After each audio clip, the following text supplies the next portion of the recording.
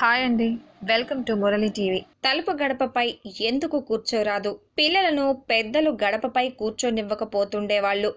కాస్త పెద్దలు సాహసం చేసి కూర్చున్న కేకలేసి మరి వారిని క్రిందికి దించేసేవారు.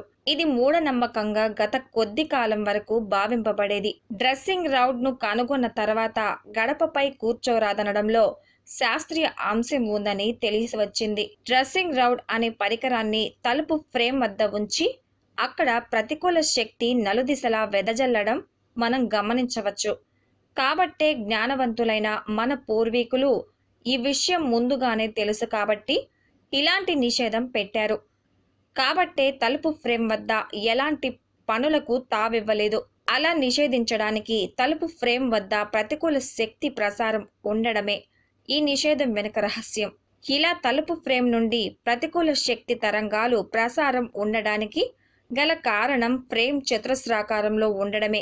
ఈ విషయాన్ని గ్రహించే కాబోలు చైనీలు కిటికీలను తలుపులను పైభాగంలో వంపుగా ఆర్చ్ మాదిరి నిర్మిస్తారు. మన దేవాలయాలు మరియు చర్చులు కూడా ద్వారాల వద్ద పైభాగం వంపుగా ఆర్చీలు మాదిరి నిర్మించబడి ఉంటాయి.